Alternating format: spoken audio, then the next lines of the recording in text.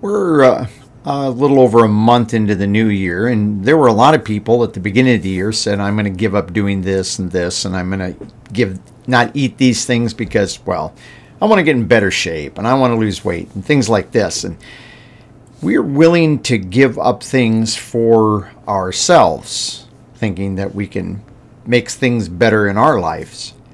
Are we willing to give things up for the sake of other people? I'm Pastor Tim Holscher, and we are looking at what God has done for us so that we can get along as believers. Essentially, we're talking about promoting unity in the body of Christ. We've been in Romans 12 for the last couple of studies, where we find that there are believers that are immature, believers that are mature, and the immature believers do not know some of the promises from God. They do not understand promises that assure us that we cannot be separated from the love of God. They do not understand the promises that God is going to finish in us what He has started. And therefore, they worry that their actions might in some way impair, damage their salvation. I don't think these people thought they could lose their salvation, but I think that they thought in some way that it might damage it. And damage it in terms of damaging the relationship that we as believers have to God. And so Paul is addressing both sides of this group on the best thing to do. And one of the things he's encouraging them to do is for the believers who are mature, the believers who are strong in the faith, to put these other believers first and not to look down their nose and despise them. So in verse 21, and he just said, and let's go back and read verse 20 here because it is a very important thing. He says, do not tear down the work of God for the sake of food. All things indeed are clean. In other words, there really is, from God's point of view, there really is no unclean meat. We'd say, well, why did God declare some meats unclean in the Old Testament? It tells us in Leviticus, it was designed to make a distinction, a difference between Israel and the Gentiles that were around them. That was the reason. It was to make things different. It wasn't because there was a natural uncleanness or cleanness to certain meats, and everybody always wants to find an order, but they miss the important point that God was trying to show Israel how hard it is to really be different. And so he says, all things indeed are clean, but they are evil for the person who eats and causes offense. Verse 21, it is good not to eat meat or to drink wine or to do anything by which your brother or sister stumbles.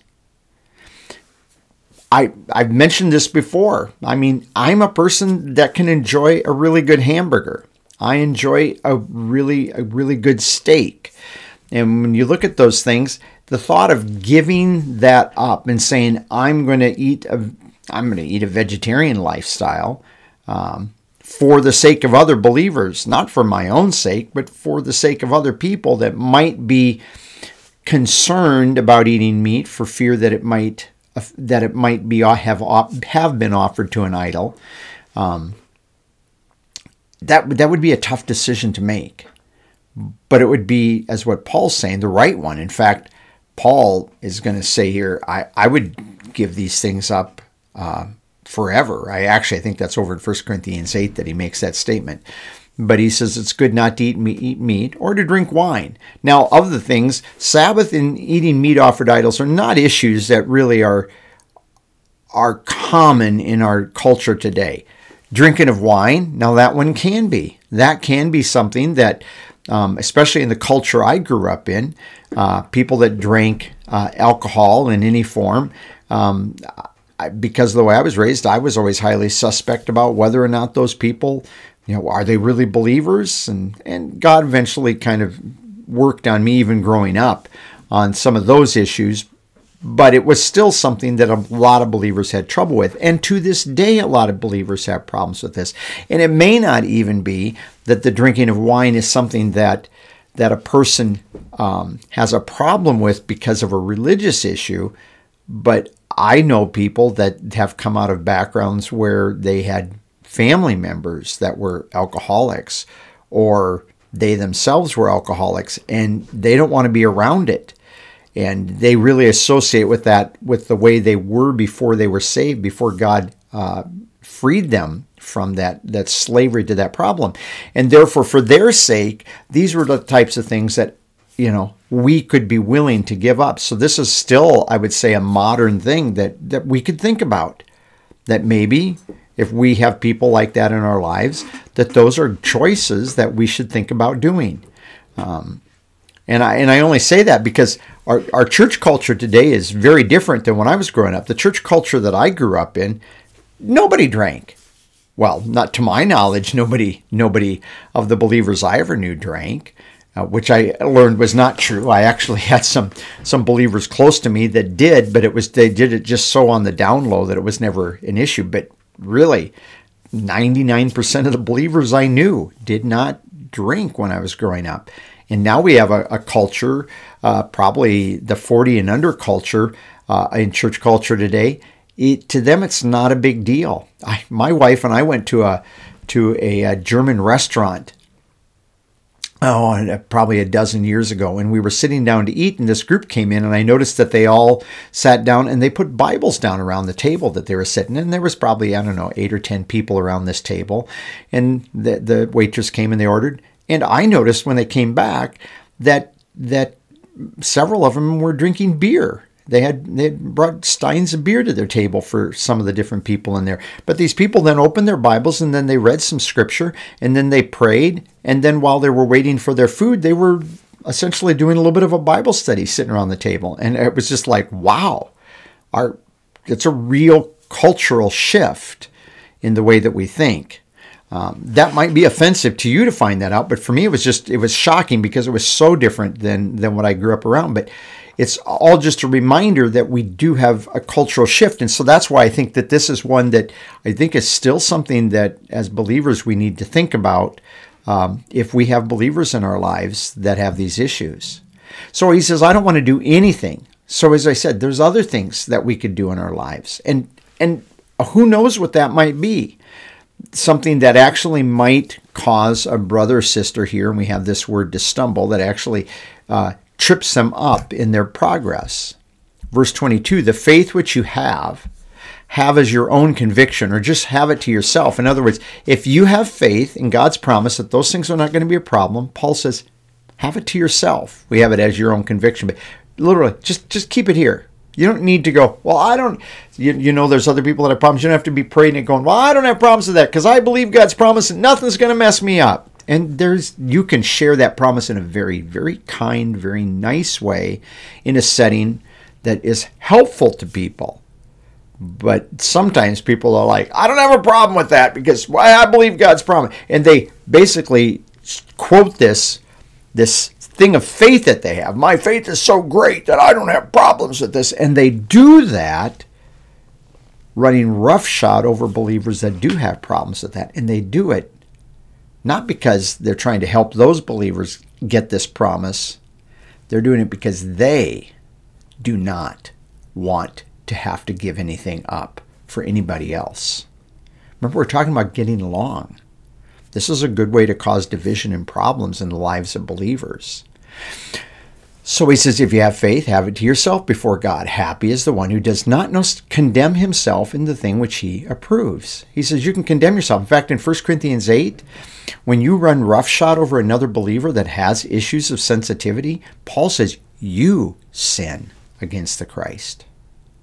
Well, here he uses who does not condemn himself. And condemn is not the same word we have in chapter 8, verse 1. This is simply the word krino. It's just to judge. He judges himself. In other words, he brings some judgment. Because when your actions negatively affect others in the body of Christ, those are the number one places where you see that God disciplines believers. He may discipline each of us privately for things to try to get our attention. But if our actions are going to affect negatively other people, those are the things that we see the most examples of God disciplining others for.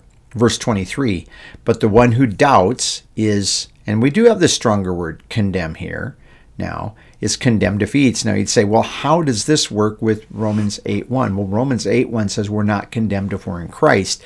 This is talking about coming under some sort of a judgment or condemnation if he eats, because he is eating it not from faith, for whatever is not from faith is sin. Now, I've had people that have taken this in a very strict sense that everything you do in life has to be by faith. You go to the grocery store, you buy your groceries by faith. You get in your car and you drive downtown, you go take a vacation, you do it all by faith. Everything by faith. But we're missing in the context that what Paul is saying here is that if there are things that you have promises from God, because that's what you have to have a promise from God related to this. If you have a person that doesn't know that promise, or maybe has heard it, but they don't believe that promise. Really? You mean I could eat this meat offered to idols and it's not going to separate me from God's love? Really? Are you sure? Well, you're eating it, and you're more mature than me, so okay, I'll eat this meat. But the whole time they're doing it in doubt, as he says back up here at the first part of this, then for that person, that's sin, because they are moving. They're actually intentionally moving beyond the boundaries. They're looking at what God's doing and they're thinking, I am judged. This is a problem. I'm doing this, but I'm doing it because that more mature believer is doing it, and they're not doing it for the right reason. And not doing it for the right reason actually brings them into some problems. And it even puts them in a position.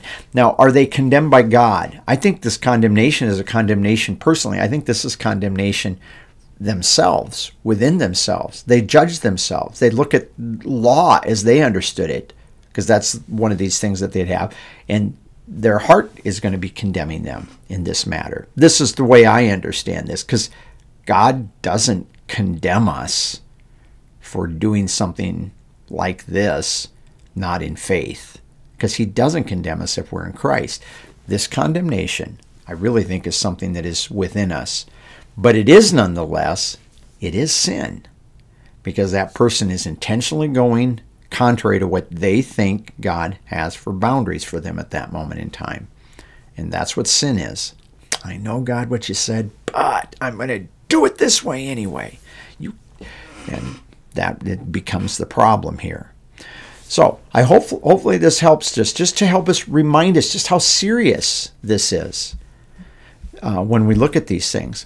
We just look at these first verses of chapter 15, which go along with this. It says, now we who are strong ought to bear the weaknesses of the weak, of those who are without strength. It's not the same word for weakness that we have here. Those that lack strength or are not strong, and not to please ourselves. Again, this is exactly what we were talking about running roughshod over these people, because it's about pleasing us. Each of us is to please his own neighbor for his good. We want to do that which is going to bring him a sense of well-being and for his edification. And then he illustrates that Christ, for even Christ did not please himself, but as it is written, the taunts or the ridicule of those who taunt or ridiculed you have fallen on me. In other words, they ridiculed God. Jesus Christ was the object that bore that ridicule that those people of Israel had against God. He was the one that they could really throw or heap their problem upon them. So even Jesus Christ demonstrated, it's not about pleasing you. It's not just about doing what you want, what makes you happy, what makes you feel good. It's about thinking about others in the body of Christ. And doesn't that go back to one of the things we've talked about many times in the Bible studies on this channel, is that Christ left us a command, and that command is to love one another. And oftentimes as Christians, we are not defined by our love for one another. We're defined by all kinds of other things that actually have a very negative impact, a very negative testimony, I should say, for who we are as believers, for what the body of Christ is, for who God is. And we ought to be thinking more about others than about ourselves. And that would even mean giving up things that cause an offense to other believers. And by cause offense, I mean in the context of both here in 1 Corinthians, encouraging them to do it, even though they don't believe the promise. That's the offense. It's not that they sit around and go, I'm offended by what they did. That is not what Paul means by the offense. He's talking about that it encourages them to act in that same way, but not in faith. Think about your brother in Christ. Always be considering, are your actions, are your words, Are they helpful to them, or are they a hindrance? I encourage you with that, to see one another in Christ, to look out for one another. And you do that first and foremost by having a good day there in the Lord at the Father's right hand. And as always, thank you for joining me.